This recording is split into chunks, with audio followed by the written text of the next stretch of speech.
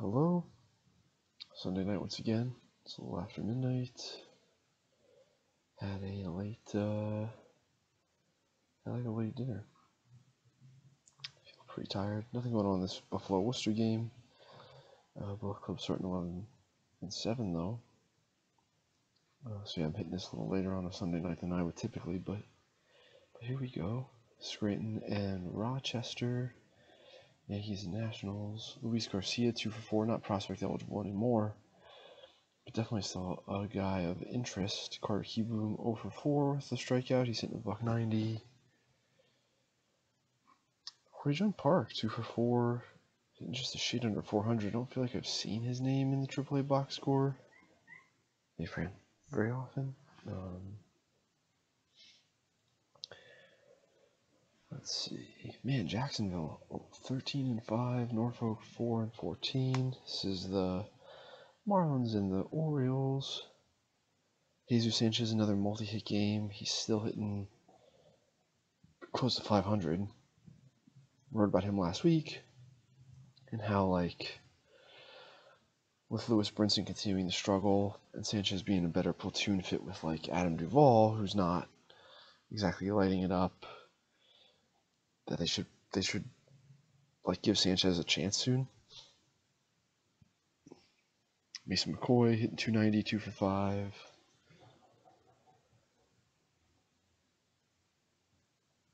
Eliezer Hernandez, a nice outing in AAA. I'm kind of an Eliezer guy. Really great on-mound athlete with a changeup. As a minor leaguer anyway, I think he's become more slider heavy since he was Rule 5. Lehigh Valley and Syracuse. Syracuse pretty lousy 4-14. Iron Pigs 11-7. Austin Leasty 3 for 5. Older guy who made some noise in the mid minors in 2019. Not really for me, but some people like guys who perform like that. A little less fixated on how old they are. Billy Falter, really great outing. 5 innings, 7 strikeouts. He's got a 2.41. And yeah, Billy Falter's a guy that you're going to want to know about. Was injured in 2019, was still under Rule 5 consideration for a bunch of teams. Teams checked on his medical. You can check on a couple guys' medicals. Here's Falter. I've got him 12th in the Philly system. Do think there's some helium here. Yeah, had elbow issues in 2019.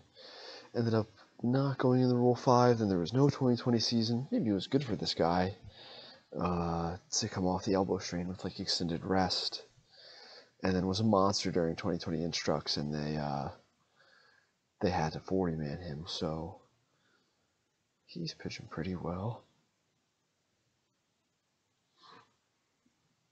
So I'm going to square off Billy Falter here as a candidate to write about. Other interesting stuff notable in the Phillies box score here is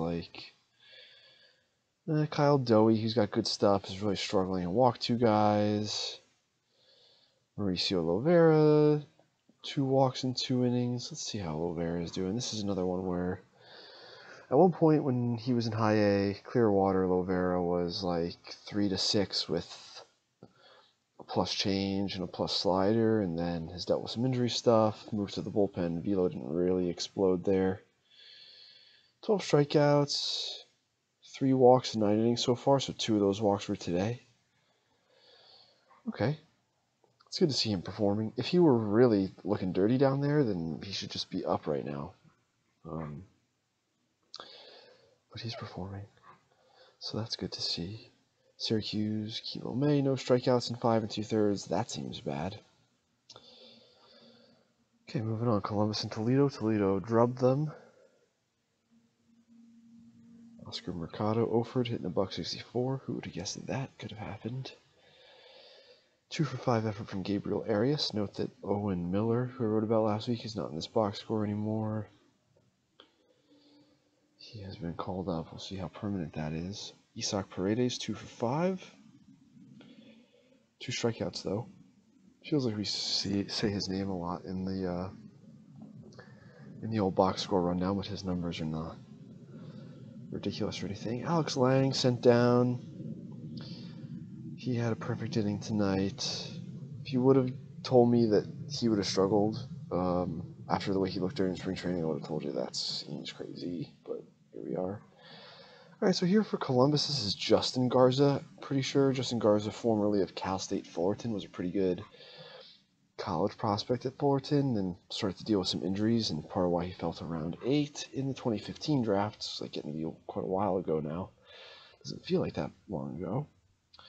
5 outings, 9 innings, 11 strikeouts, 6 walks. So not like blowing the doors off as a 27-year-old. Was once a real name though.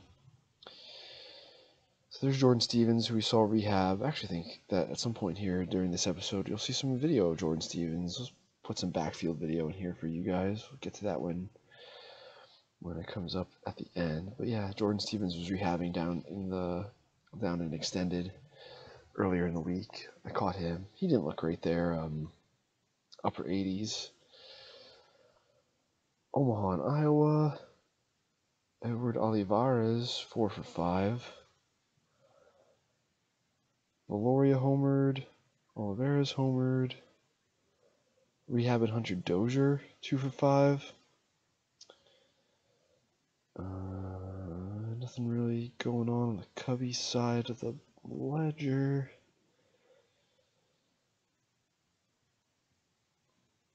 Alec Mills got shelled. Mike Rucker, once upon a time, was Rule 5 by the Orioles. 2 1/3 out of the bullpen. Pitched okay.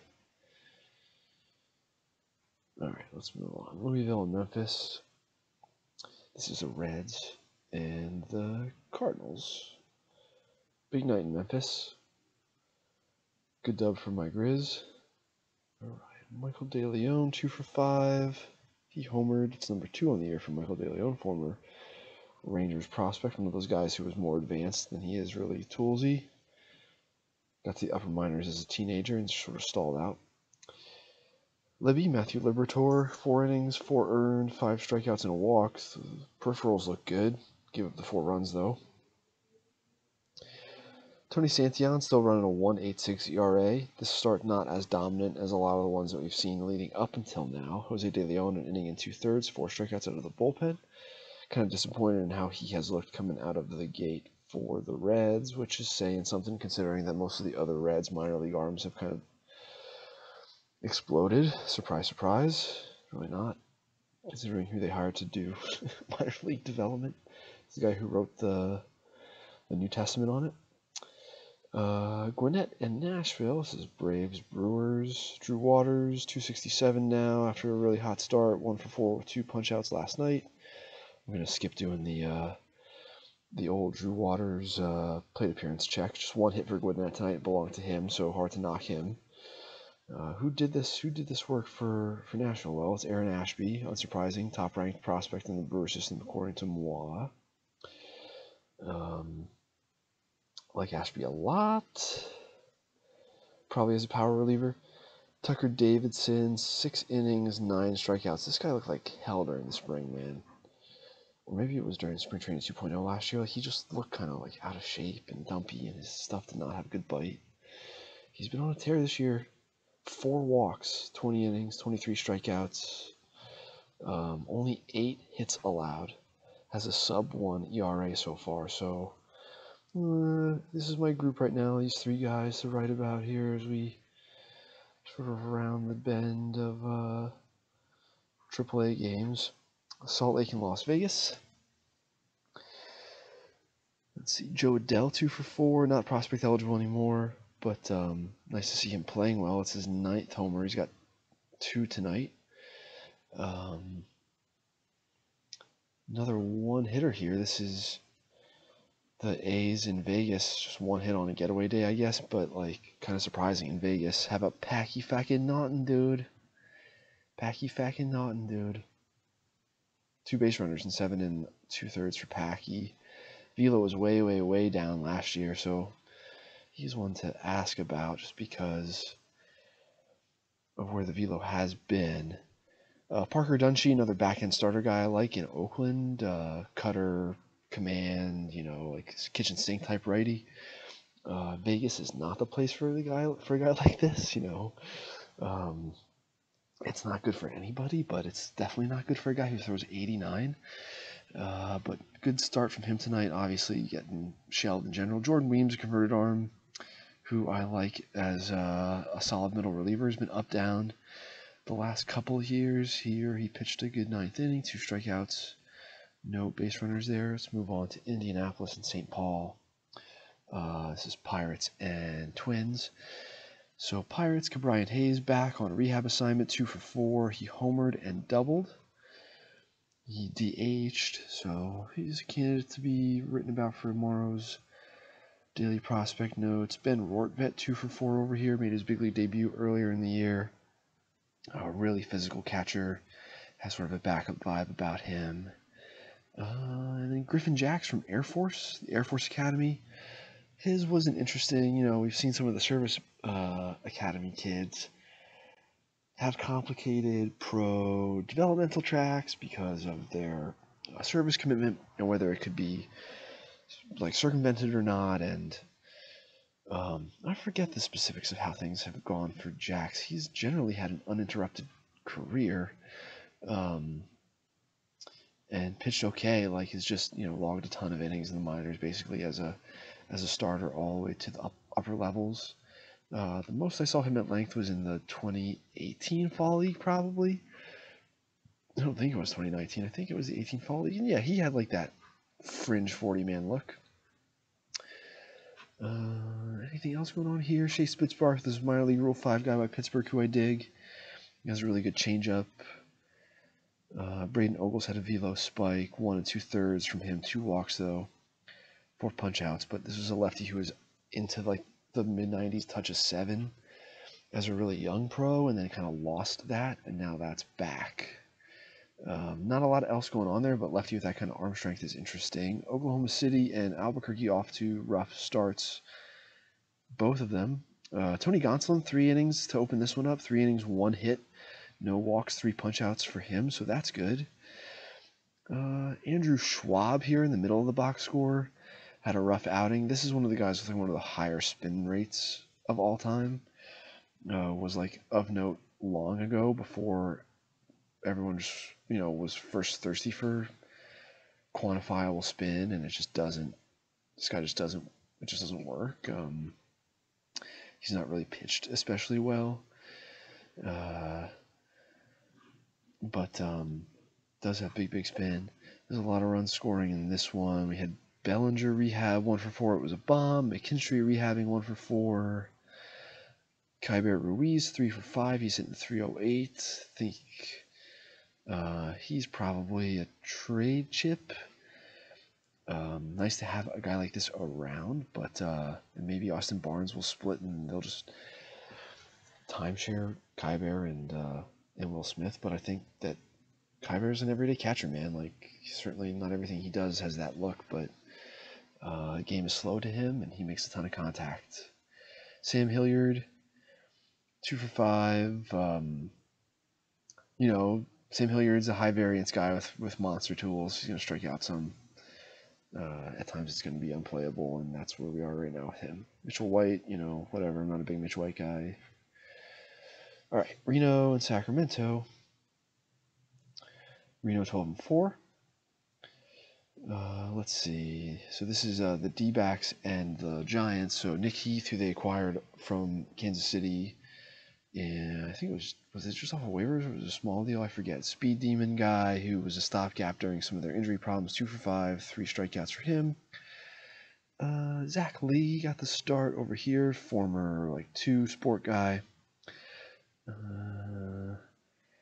Bryant Johnson. This is a guy who I wrote about. Bryce Johnson. Yeah, from Sam Houston State. Guy who was swing change. Contact speed as a center fielder in college at Sam Houston State. Was way older than is typical for college or any kind of draft prospect really, and has done okay, but no power just because the swing really didn't allow for it. Has had a swing change. Some of this is definitely the hitting environment in the old Pacific Coast League is very offensive friendly, but this guy's different now.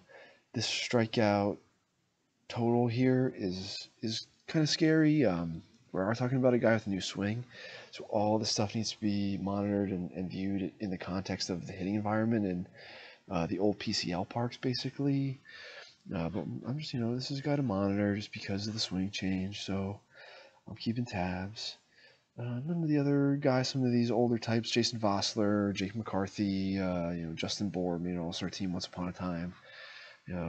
These guys might get an opportunity if the Giants ever bottom out the way I've expected them to for the last couple of years, but instead they just compete.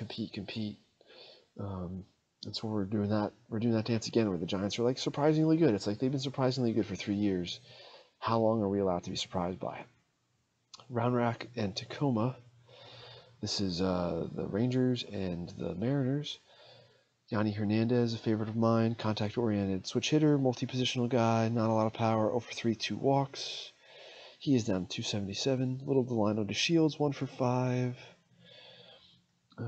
Jason Martin, 2 for 4. A guy who's a fourth outfielder type from originally with Pittsburgh and stuff. Or no, he was originally Houston and then became Pittsburgh. He's made his way here. Andy Ibanez, who had a really hot spring, has not continued that so far at AAA. A lot of these guys are named here. Carl Chester was a player to be named later in that deal with the Rays, that Nate Lowe, Heriberto Hernandez swap. Carl Chester was a player to be named later in that one. He's hitting 310 at AAA right now. There's Leody Taveras, still under the Mendoza line. Same for Anderson Tejeda, hitting $151. One of these is surprising, and one of them is not. Although again, sort of the inverse of the Giants, right? Leody was fantastic when he was a 17 or 18-year-old in the AZL, and then basically has never performed since then. And we all have been waiting for it, and it's never happened. Another rough outing for Brock Burke, whose ERA is over 20. Might be over for him. Definitely not healthy, or his stuff is gone, or whatever, but this was once an interesting 4 or 5 starter candidate who's now doing this. So that sucks, pitching man. And then on the Tacoma side, hey, Taylor Trammell, 4 for 4. He's hitting .512, demanding basically to be reinserted into the big league lineup. And then here's Luis Torrens, who was recently demoted. And that's it for this one. We got 2 AAA games left. This is Charlotte and Durham. Brujan 0 for 4, down to 320. Wander Franco 1 for 4, triple. Brett Sullivan, catcher I like, as one of these upper level depth type guys in case of emergency. Just liked what I saw from him bat to ball wise over the winter in the Dominican. Here he is playing left field, just a 27-year-old catcher, other utility, and he's got, this career line. For a catcher, that's pretty good. So I kind of like Brett Sullivan as what he is, which is, doing this up here at AAA. Josh Lowe, another guy who's close to 50th overall on my top 100 list in right field tonight. Converted high school, shortstop and then third base. Where is he going to go? We don't know. Power, speed, frame, strikeouts. Turned out as he entered pro ball that there were a lot of walks too. That this guy has a really good feel for the strike zone. That was a sort of hidden skill of his while he was in high school, and you're just more looking at the body and the tools. But I dig him. Center field, power, speed, walks. Definitely going to strike out, but think that there's enough other stuff happening. Wonder if he or Brujan would get the call first. There's a lot of misdirected hype about who's going to get called up and when and stuff. And I wrote earlier in the week about if something were to happen to Willy Adames, who, look, they were trying to trade Willy Adames all offseason. Because even though Willie was really hitting well, the strikeout rate was terrifying. I'm on Walls' page now, not Willie's, but the Rays correctly thought that Adames might bottom out offensively, and he did. And other teams, I think, feared it too, which is why you didn't see him actually move. And then instead he moved for 2 relievers who I think are okay. I'm not a big JP Fireeisen guy. Wait, why is Taylor Walls not tagged in the in that daily prospect notes? That's not great. That's what are you gonna do? But anyway, in daily prospect notes from last week, I wrote that like if something happens to Adames, if he gets hurt, like this is the guy, just because it's such a clean fit. Like he does what Adames does, except he makes contact. He doesn't have the same ceiling as Willie did, and still does, just because the power's not there for Walls. It's like doubles, but he's like Willie is a 6 glove at short, and like Adames is also like a great team guy. All right, let's see. Drew Strotman, clunker for him. His first one, he was dominant in his last several outings. Brent Honeywell Jr. still hasn't allowed a unearned run in AAA. Good for him. Last AAA game here, El Paso and Sugarland. This is the Padres and the Astros. Tucupita Marcano in the leadoff spot, 2 for 4, only hitting $156 so far. Brian De La Cruz in the leadoff spot for Sugarland. He's another one who the box scores the first couple of weeks were nuts. 1 for 4 tonight, still hitting just under 400 though. Framber Valdez, another rehab outing. Not a lot of punch outs for him, but this is a good outing. Man, Sean Dubin, 6 strikeouts in 4 innings. Sean Dubin stuff is real too. Just another one of these mid-20s guy. I'm cautious about undervaluing them just because of their age, because the reality is that this guy doesn't have to be on the 40-man until December. And so you just have him for his prime. Like, you still have 6 years of control over this guy who has real shit. Like, maybe back of the bullpen stuff. He's going 4 innings at a shot here and is punching out 12 dudes for 9 at AAA. Like, the walks are not the best, right? But in a multi-inning relief role, you've got some room for that. You can work inefficiently once through the lineup and still dominate guys enough with your stuff that you're walk a couple guys, you're still getting out of it. So I'm a Sean Dubin guy. He's high on the Astros list. This 40+ future value tier is this is an impact tier. This is well away from the top 100, but it still is like a potential impact big leaguer in my opinion. So you can see I've got Forrest Whitley and Sean Dubin just in the same category as Tyler Ivey made his big league debut this week and stuff. Like all these guys I think are flawed, yes, but still useful, still really good. All the good baseball players are still flawed. Mike Trout's not a great center fielder. All right, not anymore. Okay, Altoona and Harrisburg. This is the Pirates and the Nationals. Slowly seeing signs of life from Bay. O'Neill Cruz, 1 for 5. No power in this outing from him. How's Amaral doing? We see him a lot in here with multi-hit games. He's playing it up the middle position. He's in the 2-hole. Hey, Archibald. I'm sitting outside again. It's 12:36 p.m. now. How's it going, buddy? Is your collar still on? He doesn't appear to have been in a fight. Okay. Rodolfo Castro playing third base tonight. That's interesting to note. Jackson Reitz, 2 for 5. Once touted like high school catching prospect, Jackson Reitz. I also smell weed. Somerset and Hartford. It's not me. It's Somerset and Hartford. Wow, look at this. Early game onslaught from the Patriots. Michael Beltre, guy who, while he was with Cincinnati, gosh, I really loved Michael. I think he had his collar on and it's gone now. So something maybe happened to him.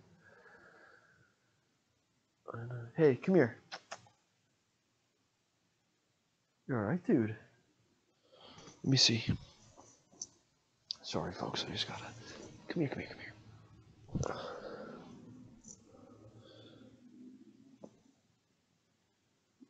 You alright, pal?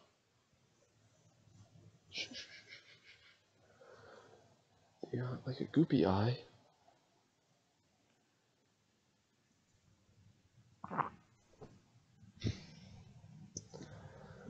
Alright, well, he seems okay. Michael Beltray, like I said, was like, you know, very physical, athletic guy who was with the Reds early in his career and had like an unusable swing and maybe seemed like he was a swing change away from a breakout and just never happened. So he's with the Yankees now, sort of kicked around. Alright, anyway, yeah, Amaral, let me double check on this here. Alright, so he's not slugging like crazy. Yeah, his peripherals are okay. He's probably someone to check on. I mean, he's 24. I'd really like to see him get pushed to Triple A, just to see how real it is. But like, really, when you're 24, like you got to be in the big leagues. So the Hartford kids, bunch of one-fers in this box score. Nothing crazy going on in the pitching lines. Bowie, 13-4 for Bowie. Wow. Richmond 10-8, 0 for 4, 2 strikeouts for Heliot Ramos in the top 100. There's Andy Suhilio, 326. That's pretty interesting for Suhilio. Adley Rutschman, 3 for 4 with a home run. Take Adley aside. Another big strikeout outing for DL Hall. Diogenes Almango, who threw in the ninth, has big arm strength too, but his secondary stuff is not great. Speaking of guys whose secondary stuff is not great, Sean Jelly, 5 1/3, 8 strikeouts, just 5 base runners, no earned. That's definitely his best outing of this year so far.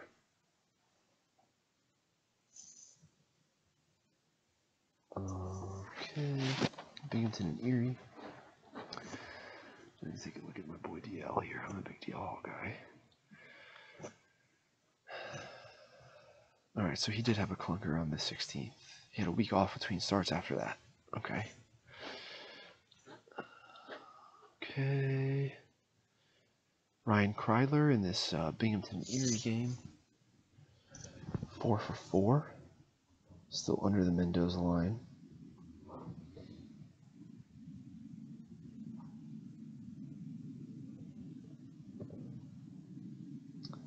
Nothing crazy in the pitching lines. Portland and New Hampshire. Red Sox and the Blue Jays. How's Jason Rosario doing? He's never been a high batting average guy, but he's a high OBP guy. Like, what happened to your jawline, Jason? Alright, so as you can see, like, the OBP piece is still here, but the slug is not, and is, like, dipping even further. I'm not sure that this is gonna... It's not a great vibe from young Jason Rosario, although he's a 21-year-old at Double-A. Tristan Casas hit a bomb. Saw the highlight of that. If you did not, you should go find it. Go seek it out. He hits the crap out of one. It's a big lead dinger for sure. Ooh, I'm guessing Elvis Luciano got hurt in this one.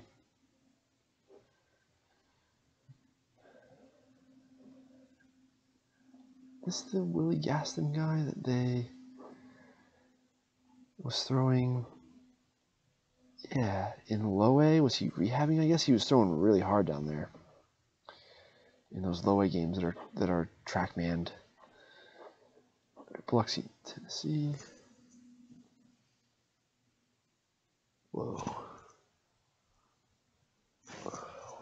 Archie might have been rubbing himself on something weird now, like where Archie was sitting in the yard. Now Frances is over there, and she's like smelling where he was sitting and like rubbing herself in that spot. Like, what the hell? Cats are so weird. My fingers don't smell weird after touching Archie. Biloxi in Tennessee is Milwaukee and the Cubs. So Swarmer, it's time to check on Matt Swarmer. Archie, come here again, dude. No, you look fucking fine, but like your collar's gone, so what happened? Did I just forget to put it on you before I let you leave? Nothing really going on in this box score. Just Matt Swarmer continues to have, like, you know, a surprisingly good career for an older guy from little Kutztown in Pennsylvania. It's not like Kutztown's not put out any athletic talent in their history. Andre Reed, the Bills Hall of Fame wide receiver, went there. I think did John Mobley, the Broncos linebacker, did he make a Pro Bowl? He's from Kutztown too, though. But yeah, like, look at, you know, here's Swarmer's line for the year. He's doing this at Double-A. Obviously, he was sort of demoted. But you can see that in the past, like, this guy's done this, you know. He's performed. He doesn't walk anybody. More than a strikeout an inning for the first couple years of his career before he reached Triple-A. And so, yeah, like, does this guy, I think that he's been Rule 5 eligible at this point. Yeah, he has been, but, like, should this guy be in, like, Korea or something? I think he's an interesting one. Brian Hudson, Ben Leeper, these are some of the Velo Spike guys from camp. Leeper, you can see, just if we're looking at the ERA, it's for relievers looking at the ERA this early in the year is kind of dumb, but, like, you know, you can see the gap there. Reading and Akron, 13-1 Akron. Reading 3-15. Akron 12-5. So Jose Fermin's moved into the leadoff spot. Did they have a lefty starting? No, it was MacArthur. So yeah, like Richie Palacios in center field, that's an interesting development. Maybe worth writing about that. I guess I do smell something kind of weird.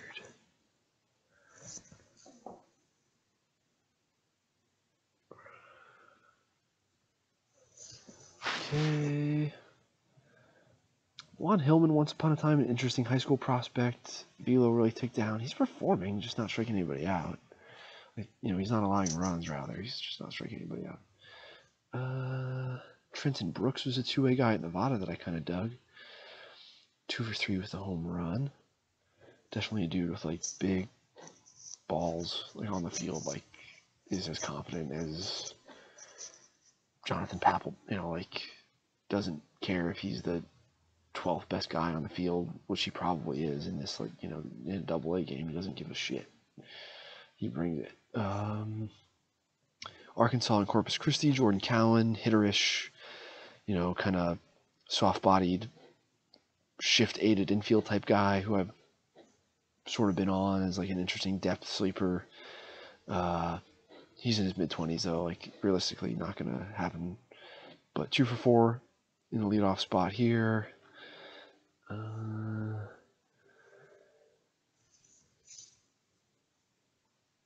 Archie, what did you get into, dude?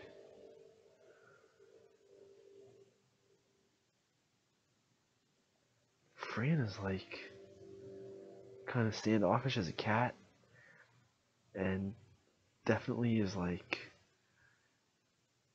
running away from Archie often when he wants to play with her and she wants no part of him because he has, like, 8 pounds on her. But she is, like, up in his grill right now because of whatever he smells like. Where have you been, dude?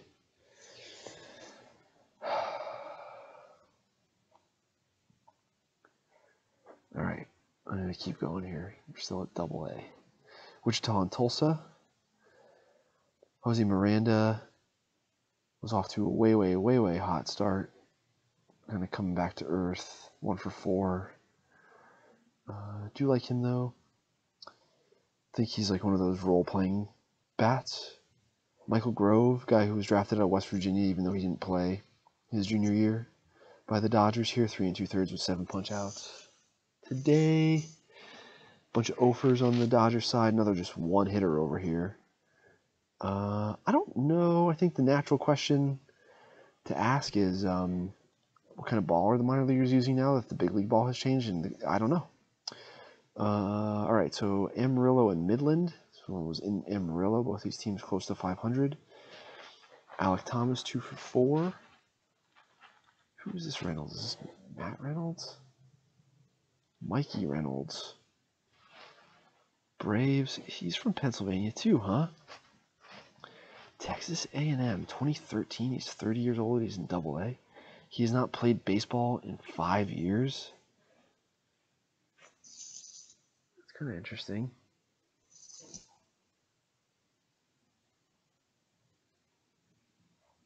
Maybe Archie was rubbing himself in something weird and like his collar came off. His collar comes off often when he's in a fight, but then when he's in a fight, he also he looks beat up and his fur has all kinds of tufts.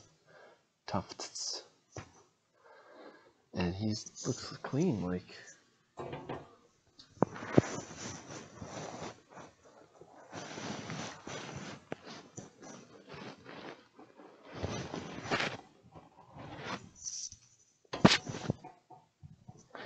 Yeah, seems fine.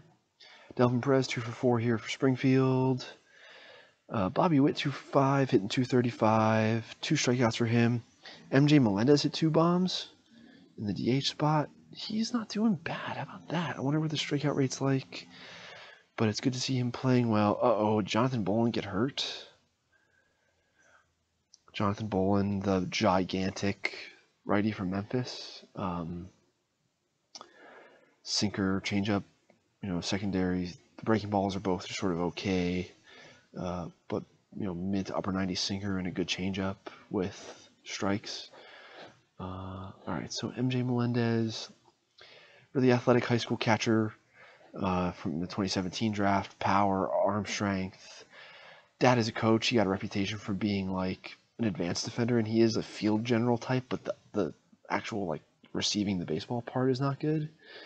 More walks than strikeouts so far for MJ. All right, he's going to get written about, I think. Yeah. Okay. Chattanooga and Mississippi. Alejo Lopez continuing to hit. Like, I don't know what to think about Alejo at this point. I guess it's been so long since I really sat and thought about him, just because he's been an older guy for quite a while, and the fact that he's 25 and at AA is like, come on, but he really is hitting. I'm gonna sneeze. Pardon. Okay. It's nice to sneeze and know it's not COVID. I mean, I guess I don't know it's not COVID, but probably not COVID. You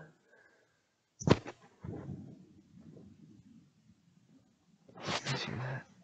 That sometimes we hear have those loud bangs in the middle of the night. I don't know what they are. All right, Frisco and San Antonio.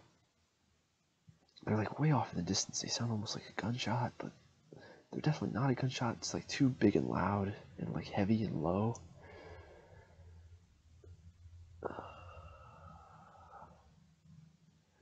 AJ Alexi, 3 innings, 3 perfect innings as an opener here. This is a guy who's also going to be in that like 40 plus range as a likely like power reliever.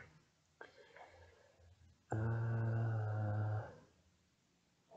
have they been using him? It's sort of weird to see him stretch out as a starter like that. All right, so he's been using these types of outings. Yeah, I dig it. This is, I think if they could get him to be used this way, that would be great. He does have like big upper 90s velo and a power breaking ball, and they don't play as well as you'd think given that stuff. Like there's some other suboptimal traits. This is one of those things, if I'm going to pull up my TrackMan data from like 2019 and go to the upper level pitchers and like sift through them by vertical movement, I'll just leave it on the Rangers here. This is one of the drawbacks, so I'm going to sort this by like vertical movement. All of these numbers, basically anything above, like average is like 8 or 9, and all these guys being above average, and really more so all of these guys being like elite, basically like 70 and 80 grade vertical movement on their fastball. Some of these dudes definitely have that, or something approaching it. Like DeMarcus Evans for sure does, and Cole Uvala, I buy, he does. But a bunch of these other guys, while I can see like Josh Advocate has a vertical arm slot, and like Ricky Tyler Thomas has always like been interesting and outperformed his velo and stuff. Like, to say that they're at the very, very top of the scale is wrong. This is a miscalibrated unit. This is like down east, guys who pitched it down east are getting overvalued here. And Alexi's in that bucket. All right. Montgomery and Birmingham. Let's see. Nothing really going on here. This is the Rays and the White Sox. Cats, like, I like that you're being cute with one another, but also, what is going on? Why? What did you get into, Archie? Are you like covered in some sort of weird fish oil? Like in Tiger King? Is it just like you rolled in someone's landscaping that had fertilizer or whatever? Cats are weird. Pensacola and Rocket City. Orlando Martinez, older guy, Cuban, lefty stick outfielder, has performed in the low minors. Always has been a little bit old, but like looks like he can hit. So I'm sort of on him, monitoring him. Angels list is coming up here soon, so paying attention to how he's doing. Peyton Burdick, 2 for 5 with a double and a triple. Dude with monster measurable raw power from Wright State. He's passed Cameron Meissner, who was like a famous college guy at Missouri who was drafted ahead of Burdick in 2019. So Burdick has passed him, but not performing at Double-A. Oh.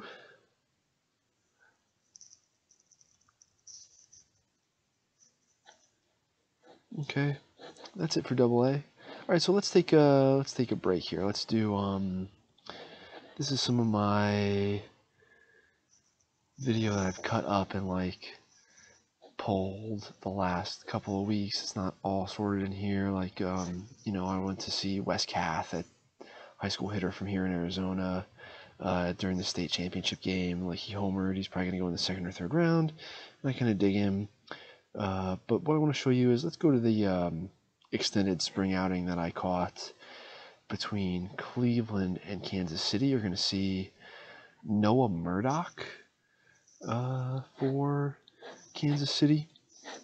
Noah Murdock is a gigantic, like 6'6" skinny guy who can't stay healthy. It's part of why he's 23 years old almost and is still in extended. In this video, he is basically sitting 94 to 96. His changeup and slider are both in the upper 80s.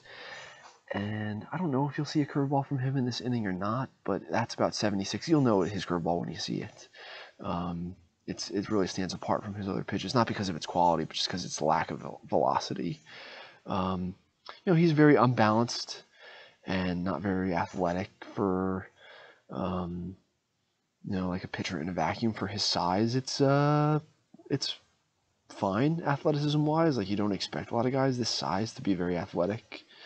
But yeah, you can see this line here is an indication that, like, you look at the curveball and it spins a bunch and it has depth and stuff, but just because of his fastball's angle and shape, the curveball doesn't really play. Like, it's easy to identify out of his hand.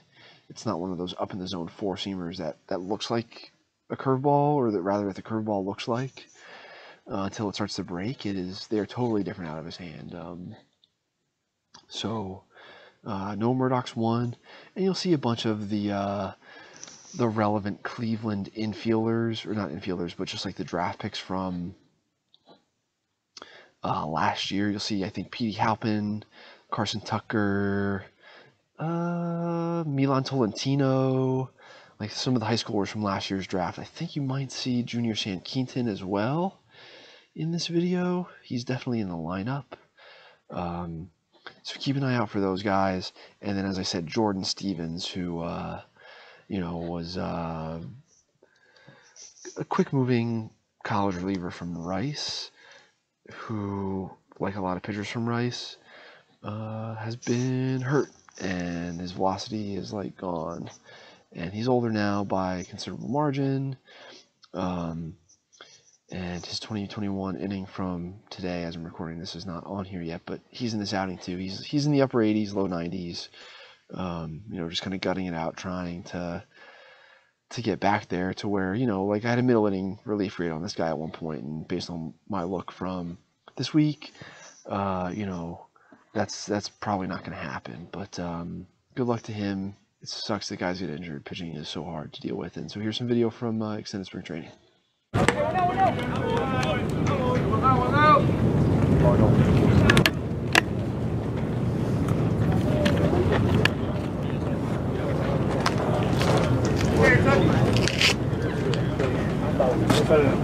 Yeah, that's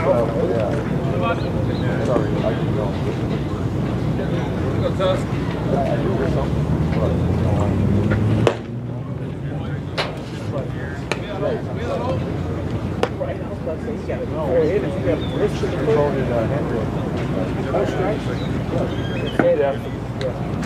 Call the ball straight.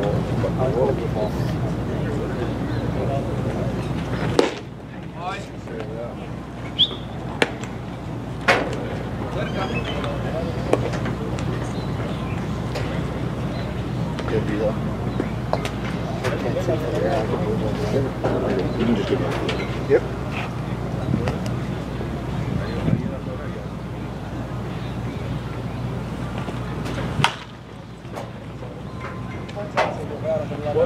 There you go.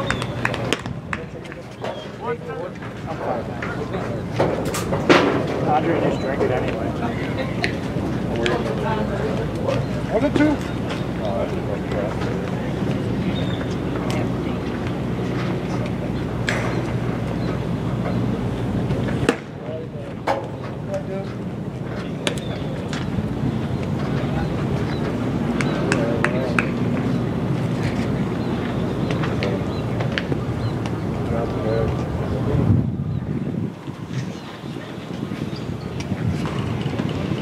Yeah, he's pretty confident.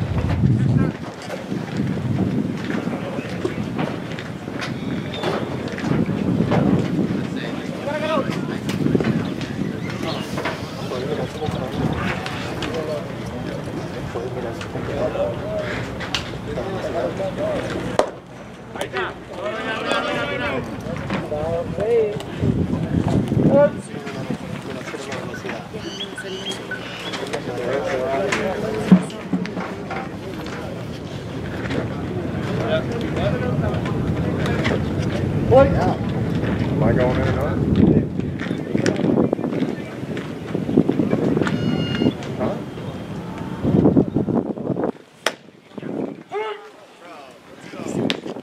He's not even trying to stick that. I can't fucking see East West from here, but he's not even trying to stick it at 8 strike.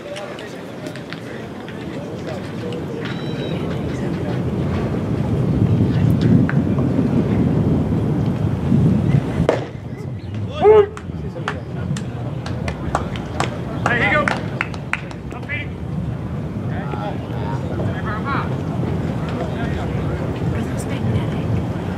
Yeah, it's pretty cool. It is cool. Yeah, we got a couple guys. The old version. Really. The magnetic part. See the maneuver or whatever. It's so good.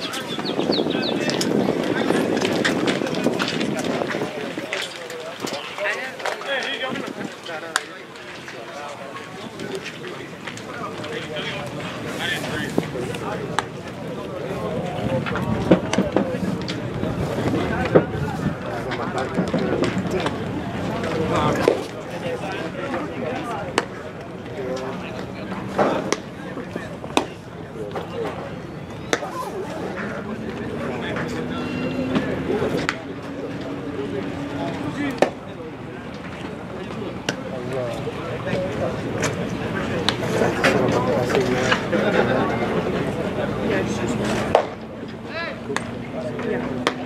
Same spot as last time.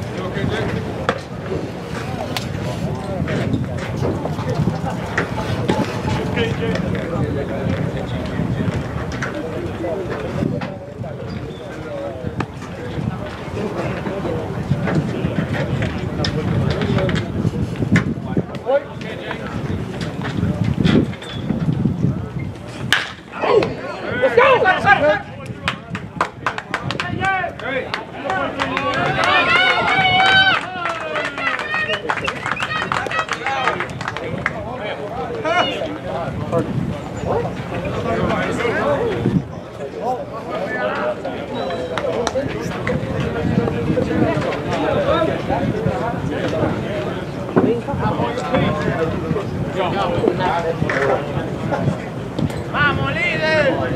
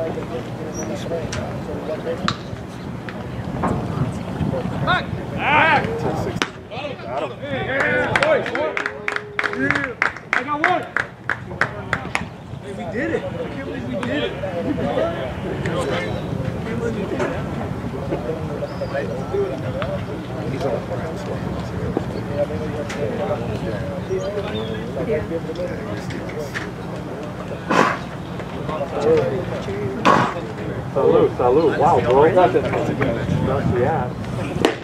Yeah, that's it.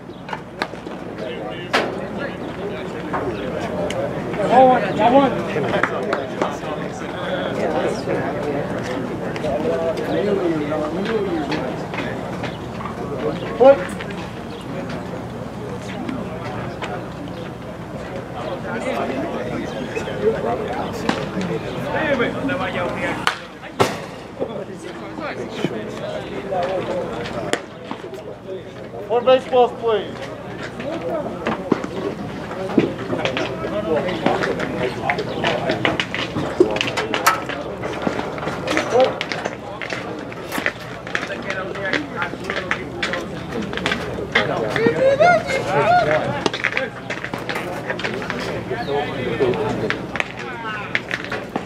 I'd call, but...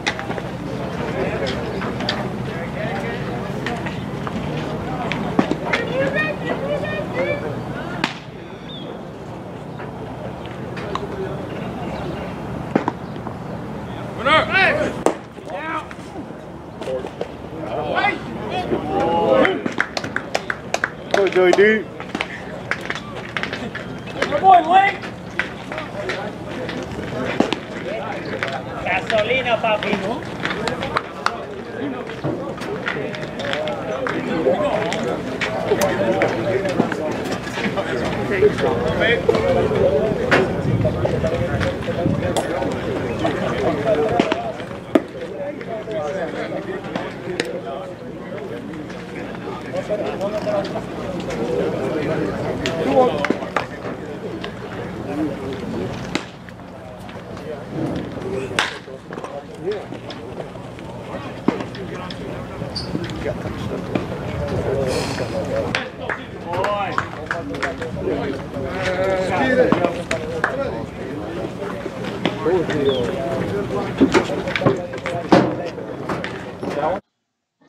All right, so our mix coming out of the AA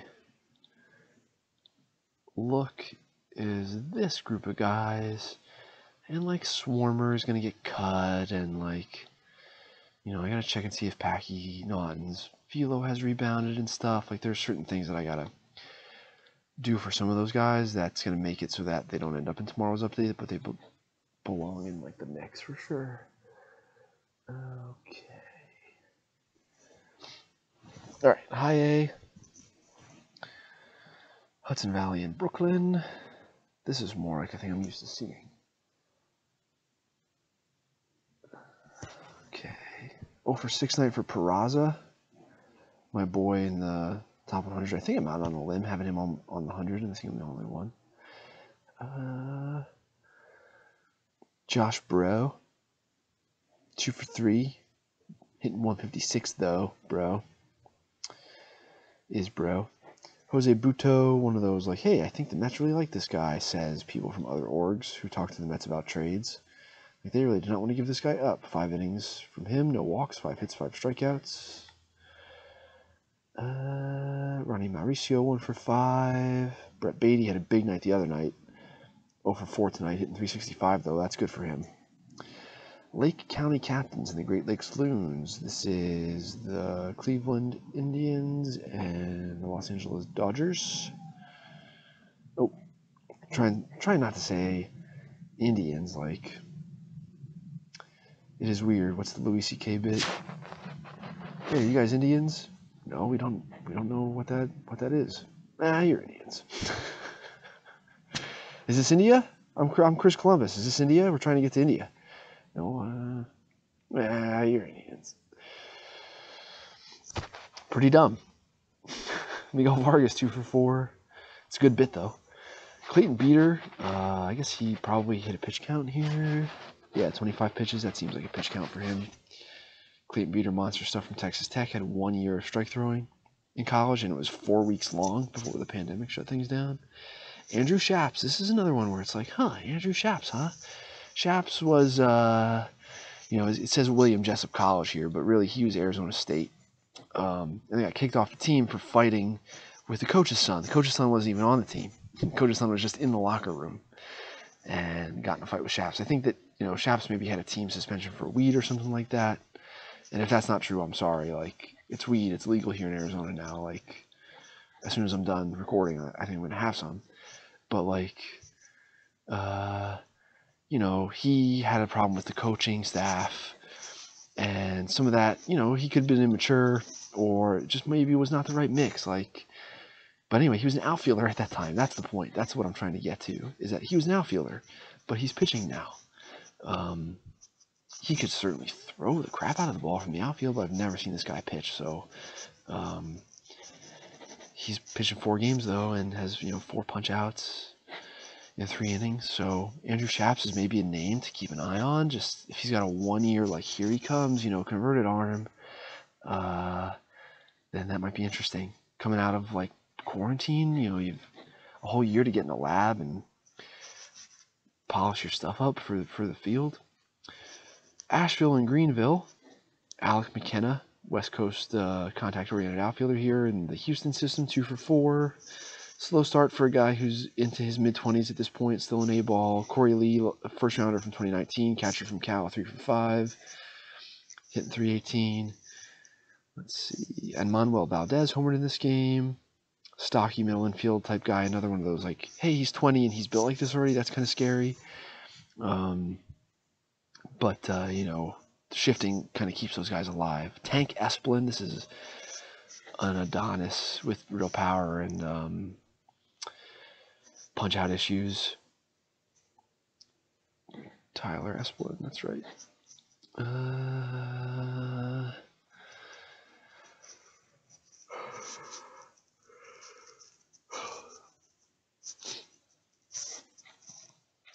Salucci, how's Salucci doing? This was not a good outing for him. Brandon Salucci, another, like, this guy's got stuff that was made in a lab and looked incredible for a little while. Yeah, all right. Certainly, 4 innings, he's given up 6 runs. It's not the best, but that's okay. 7 strikeouts in 4 innings. This is an interesting sleeper in the Red Sox system. Folks can go to the board, check it out. I'm not going to spend a lot of time on him right now. Winston-Salem and Jersey Shore down the shore. Destino shouldn't be here, but whatever. Yese's 2 for 5. We've seen him have multi-hit games in the box scores, but still hitting $170. Johan Dominguez, good start, but not a lot of punchies. Who's this Hughes character? And is this Anuri Sabala? Has he found his way here? Yeah, this guy used to throw really hard. Was like up to 100 with the Mariners back in these days when I first moved to Arizona. Was seeing him a bunch. Then he kind of kicked around Cincinnati, the Dodgers, via trade. I think he was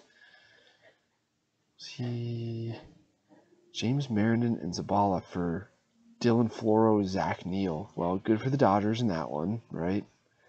Marinan was like physically mature high school arm, sinker slider. Zabala was soft-bodied upper 90s, and that was sort of it. Dodgers traded Chase DeYoung to Seattle for Zabala and Drew Jackson. I think this was like, DeYoung is a 7th starter. Drew Jackson was, 7 arm, can play short, and that was sort of it. This is how these guys kick around. You see him, You know, in 2015 or whatever, when I saw this guy for the first time, or 2014 maybe more likely, when I first moved to Arizona, and he's 18 years old and he's sitting like 97. I was just like, dear God, this guy's going to be a closer, and he just doesn't. Like, this gets in the way, you know, when you're 260 pounds at 18 years old. All right, so Jonathan Hughes, Georgia Tech 2020. This is wrong. Yeah, this draft info is wrong. Yeah. All right, well, he's got 10 walks in 12 innings, so I'm moving on. Lansing and Fort Wayne. This is, now it's the A's and the Padres still. This used to be Blue Jays. So it's tripping me up. Both these teams are hovering around 500. Michael Goldberg's in the 3-hole here now. This guy can really run. His wrists are very quick. He's not a big guy, but he is sneaky. Kind of like this guy, Michael Goldberg, from the 2020 draft. Saw a bunch of him this spring. Ival Raza, 2-5 at the top of the Fort Wayne order. Can't roll my R's. I try, but I can't do it. Okay. Bowling Green and Rome. 12-6 Bowling Green. This is still the Rays, and Rome is the Braves. They're the Rome Braves. Little Pedro Martinez, 2-4. He's from the Cubs. It is not the son of that Pedro Martinez, although there is a kid named Pedro Martinez who is the son of Pedro Martinez. This is a different Pedro Martinez. Okay, nothing really going on in these box scores. Tanner Dotson, you know, interesting to watch, to continue to monitor him. He's hitting a little bit and pitching still. This is a two-way guy from Cal who closed and played center field at Cal. Did not do anything during the 2020 season because of elbow stuff. Didn't have surgery. Maybe he had PRP. I don't know if he did or not. But did nothing during the season. So to see how he does, you know, it's 21 ABs. He's not really done anything at all hitting. He struck out half the time.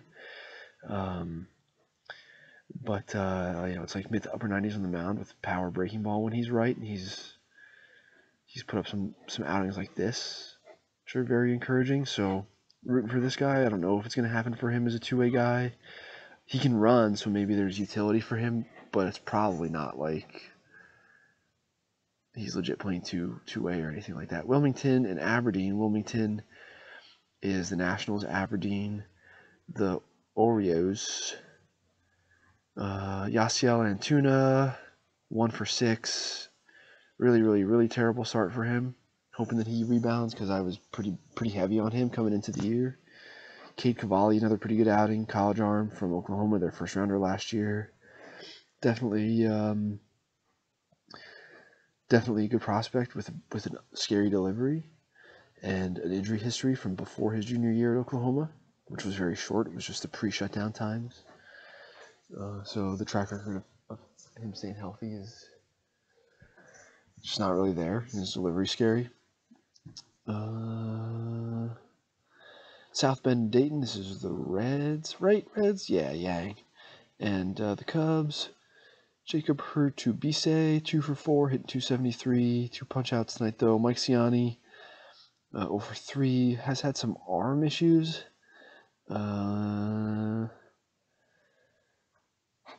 Yuri Ramos, another one of the young kids who's throwing super duper hard for the Cubs all of a sudden, was 97-99 in my first look at him this spring, 95-97 in my second look at him this spring. Secondary stuff was solid, not great. Chase Strumpf, what's this guy doing in A-ball Cubs? He's hitting 343. He's a college shortstop from UCLA. He's like, you know, a first-round guy. Like, let's go. What's this about? It's a fucking A-ball. All right, Western Michigan and Wisconsin. Torkelson 0-for-1 and then removed. Well, let's see what happened with that.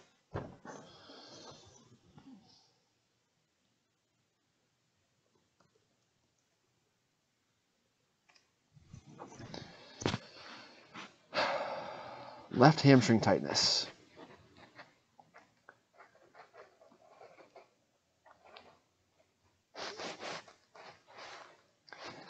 What I really need, and this is Jason Beck here. Okay. Good job, Jason Beck.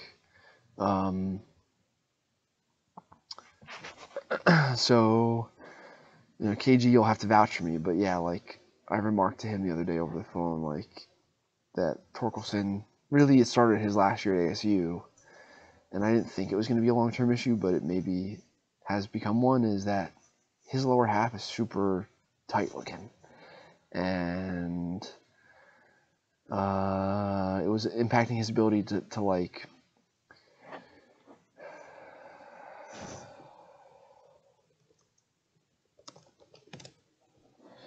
get to balls at the bottom of the strike zone. So like this is him as an underclass, and there's just more flex in the lower half. Oh my god, that's such a great swing. I'm gonna turn the volume on here.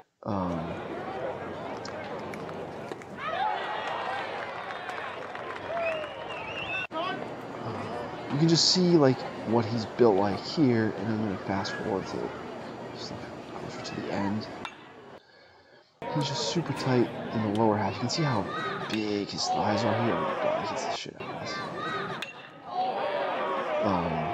But towards the end, I'm gonna actually, what am I gonna do? I'm not gonna slow it down. It's plenty slow here, Eric. He was really getting beat by breaking balls down here. He couldn't flex in the lower half at all to kind of adjust the depth of the barrel. You can see, look, he can pull his hands in here to get the barrel onto this pitch closer to the middle of the zone. Right, like he's pulling his hands in good, but it's stuff lower than this threshold that, again, like just in those 4 weeks, stuff down here where my cursor is was like he couldn't lay off it, but he couldn't touch it, and he just looked tight down here. And now he's got a hamstring issue and is out the gates really slow. So I'm kind of concerned about him, actually. Like, you could say, oh, it's so early and he's going to be fine. Like, he did nothing but hit at ASU. And he did, but the visual evaluation started to change. And then we didn't have a chance to see if that was going to impact his performance at all because of the COVID shutdown.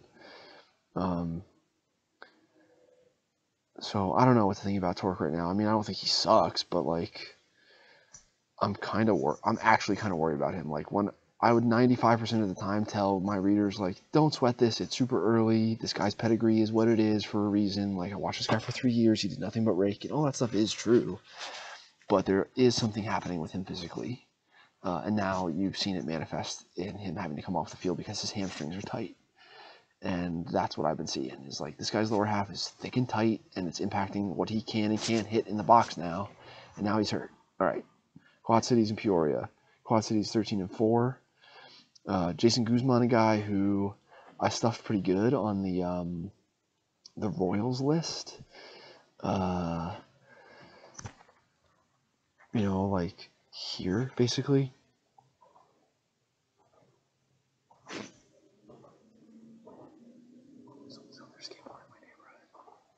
It's almost 1 a.m. It's well after 1 a.m. There is like a little girl who rides her skateboard through the neighborhood during the day, but like, if that's her, it sounds like her bored, but like, it's late for her to be out. But yeah, Jason Guzman, I dig this guy. So 2-4 the bomb, switch hitting, shortstop with a sweet glove. Like, I'm in on him. All right, so now Drew Parrish and Asa Lacy have been split up here. They were piggybacking, but now they have changed that. So that's notable. Looks like Chamberlain's going to be built up slow on an innings count. He was drafted as a starter. I assume that they want him to start eventually, but I don't think that he will long term, but I think that you want to try to develop him as one, if you can.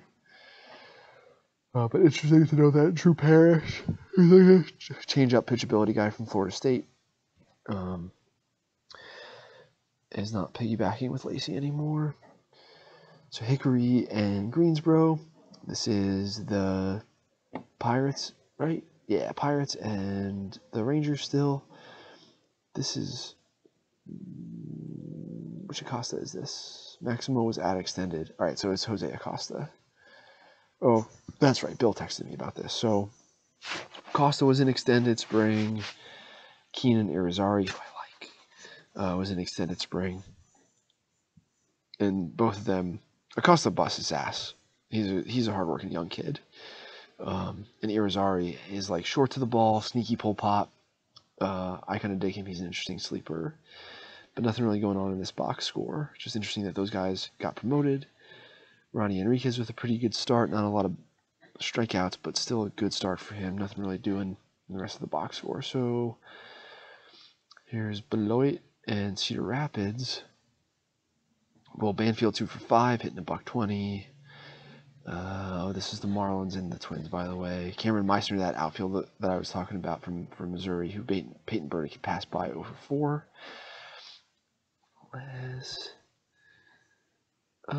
Let's see. Yeah, nothing else really happening here. 10 hits, 10 runs for Beloit, but no one really crushed it. Griffin Conine home run. Who's the Reedy kid? 2 bombs for him. Nick Reedy, 2019 23rd round from Air Force. Oh, yeah. That's right. Okay. Brain fart on a 4 corners guy.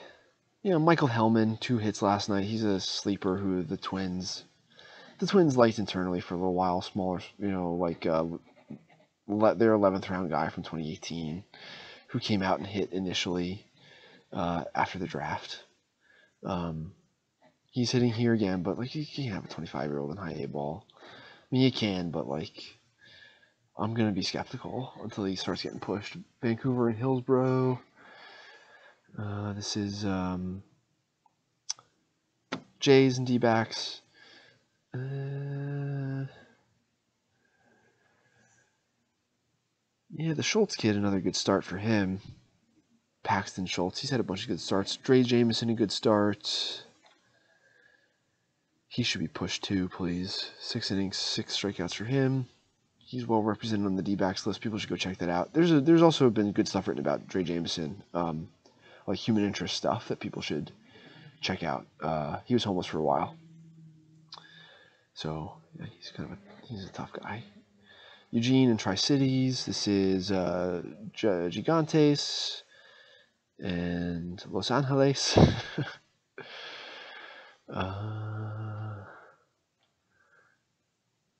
The Angels.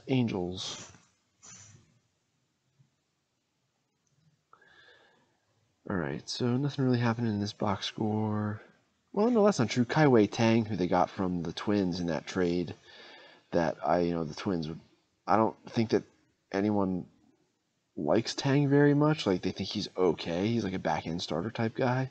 Because he is, like, I think the dev guys are kind of like, hey, you're a pro athlete. Like, maybe take care of your body, please.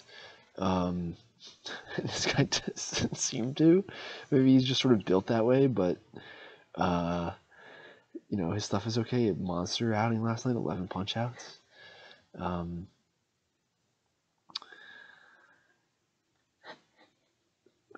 Who's the king guy? Dylan King from Belmont. I don't know anything about this guy.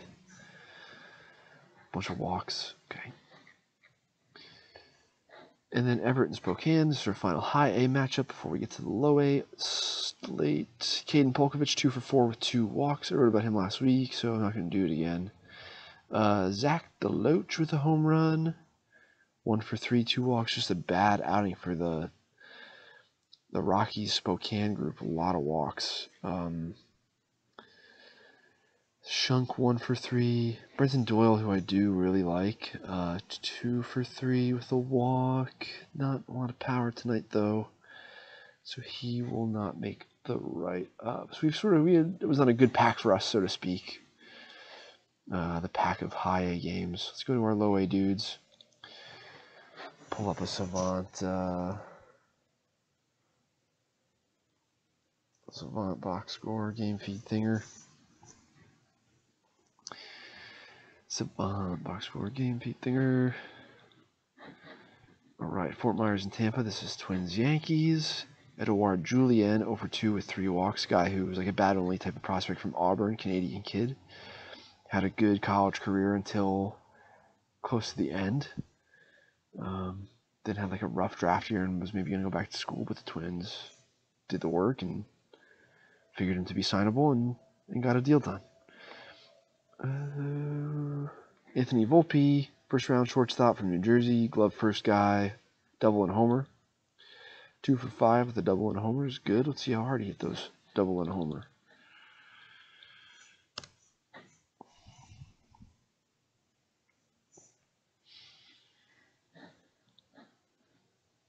Elijah Dunham. I don't know who that is. He hit the ball pretty hard.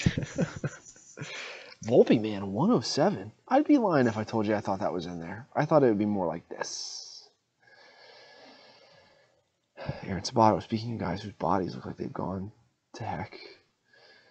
Casey Legumina throwing hard. Let's see what else is going on pitch velo-wise here. Casey Legumina. 4 1/3, 8 strikeouts for him. I think that's the second time this year we've seen his name in a box score with like a big boy K number next to it. 18 punch outs and 10 1/3, 5.23 ERA so far. But yeah, the peripherals are pretty strong. Wonder what's going on there. There were a couple hard throwing guys from Gonzaga the last couple of years. Legumina and then Nick Trogerlick Iverson, who was like Nick Iverson in a junior college here in Arizona for the longest time, who were interesting and just like were also very frustrating. And I wonder if like I have to talk to some, pardon me, Northwest guys about it, but I wonder if like maybe Gonzaga's not very good at developing arms. Could be true. Anything else interesting going on here? Like Legumina is really spinning it. Randy Vasquez has always really been able to spin it, which is why he's been like a sleeper on the Yankees list the last couple of years. Folks can go to the site to read more about him. Randy Vasquez. I mean, like basically what I told you is what he is, like a little lefty with a hook. Yeah, really just like Legumina throwing hard. We have swinging strikes, guys. Swings and misses. Legumina, Sean Mooney. Okay, I get it. Okay, Columbia and Kannapolis. This is still Nets. No, this is Kansas City now, and the White Sox. It's the same 2-16 start for the Cannonballers. So there's a metaphor there. Okay, Archie's still on the wall. Archie, get off the wall. LT Tolbert 2 for 4, off to a really slow start. Looked good during the spring to me though. Not a lot going on in the box score here. So we're going to move on. Lakewood and Bradenton, wow. Or excuse me, Lakeland, not Lakewood. Is this on the device as well?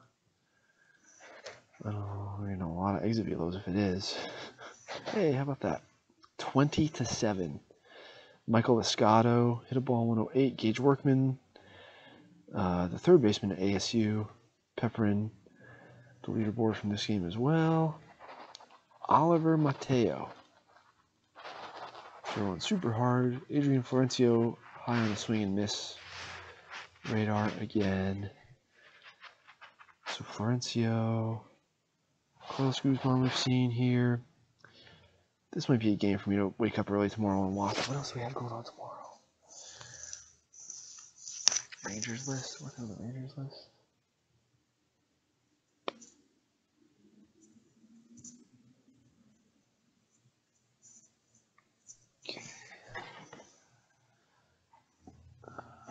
Any crazy spin here?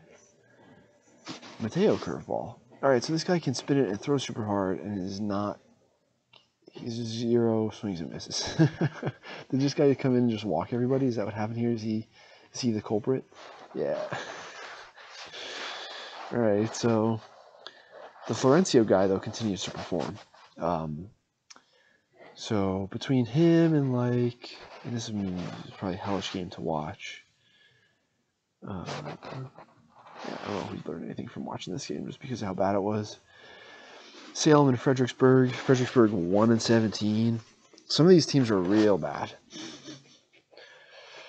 Real bad. some of the, to an extent, like if you got a team in the minors that's playing like this, like something about your org's being exposed. Shouldn't be this bad, yo.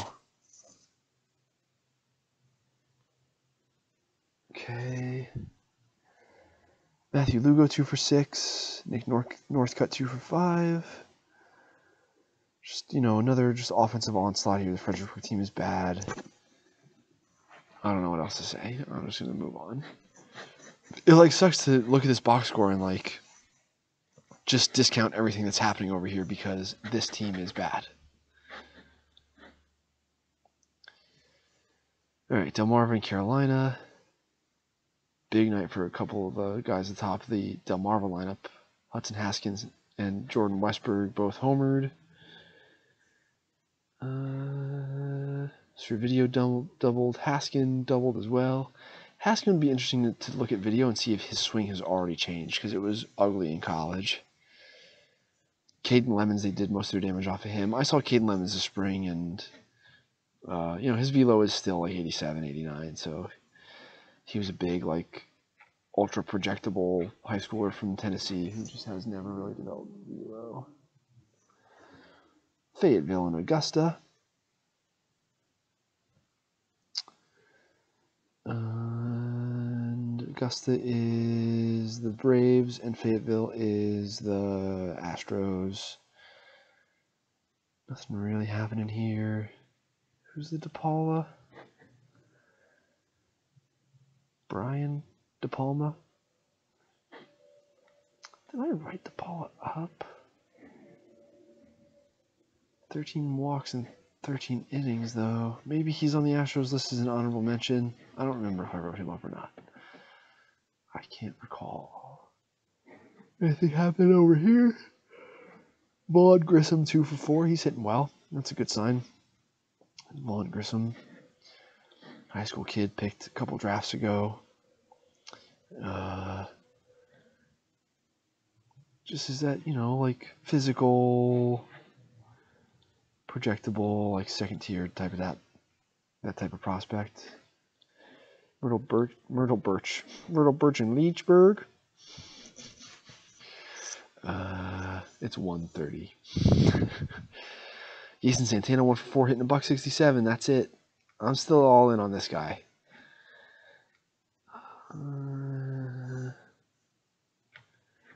Nothing else really going on that's interesting there. Stockton and Visalia. Tyler Soderstrom 3 for 4, hitting 320. Pitching lines are just, whatever. Visalia is the D-backs. Oakland over here on the left. San Jose and Fresno. This is the Giants and the Rockies. Luciano's off to a bit of a slow start. Ricardo Genovi's a guy I really like. He's strong on the Giants list. 3 for 4 with a homer and a double. So he's going to enter the mix.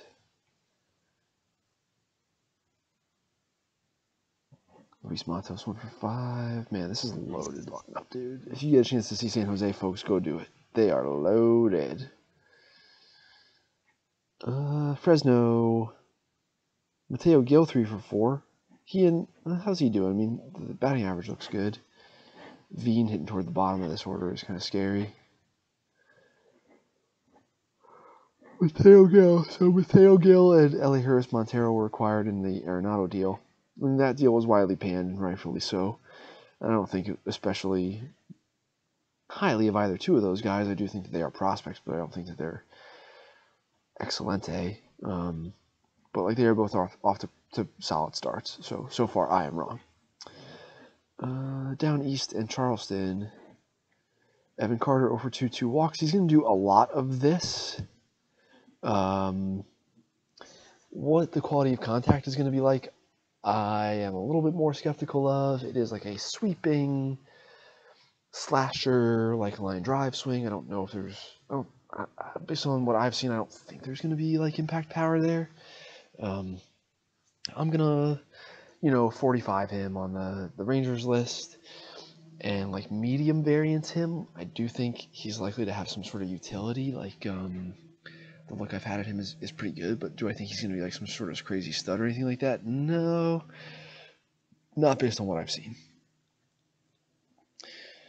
Okay, Modesto. Actually, who else? Let me just take one more peek at the Down East guys because I'm writing this list now. So Dustin Harris is a sleeper I like too. Excuse me, I had the hiccups earlier today. Now they're coming back. Luis Angel Acuna, I'm a low man on him. I think that he's a 40. He's not hitting, so that's one that I'm right about so far. Modesto and Inland Empire. This Victor Labrada, Cuban guy who signed a couple weeks ago, not real familiar with him, but talked to someone who saw him play, like a couple pro scouts actually. Just happened to be in the same place at the same time. And Kylie was there too. Kylie was in California to see amateur guys and caught some Cal League stuff and saw Labrada. He did not mention Labrada to me though. But yeah, like Cuban guy, plays really hard, 7-runner, and he's performing. Squat bodied, soft like little bowling ball type guy, but he plays hard. He's fast and he's hitting so far. So keep an eye on that guy. Noelvi Marte DHing. 0 for night for him. Damon Casetta Stubbs, the second start in a row where he's kind of struggled. I have him projected in relief. Jupiter and Daytona. Not a lot going on in the Daytona dudes. Nasim Nunez 2 for 5. This is MD Johnson again. I guess I kind of have to check on MD Johnson, don't I? He's had a couple dandy starts now. He's really 23. Like, what's going to happen? Like, am I 50 years old all of a sudden? What happened? MD Johnson's 23. This game was on the TrackMan, right? Daytona. Do they have TrackMan? No, StatCast. Okay. Maybe it's not TrackMan. I might be misspeaking every time I say that, by the way. It might be a Hawkeye. Okay. Lake Elsinore and Rancho Cucamonga. Robert Hassel 2 for 5. Josh Mears doubled. Jordy Barley doubled. Jared Dale and Hassel both tripled. Quintero homered. Brandon Lewis 3 for 6. He's only hitting 250. He's an older, like small school guy, but it's still a college guy at low A, so that's not the best. Yorbeat Vivas came off the bench in this one. 1 for 2. Diminutive little second baseman I dig. And that's it. Okay, so here are our candidates for the night. It's 1:32 a.m. West Coast time. I am probably gonna call it a night and write in the morning. I think it'll maybe let me text some people about like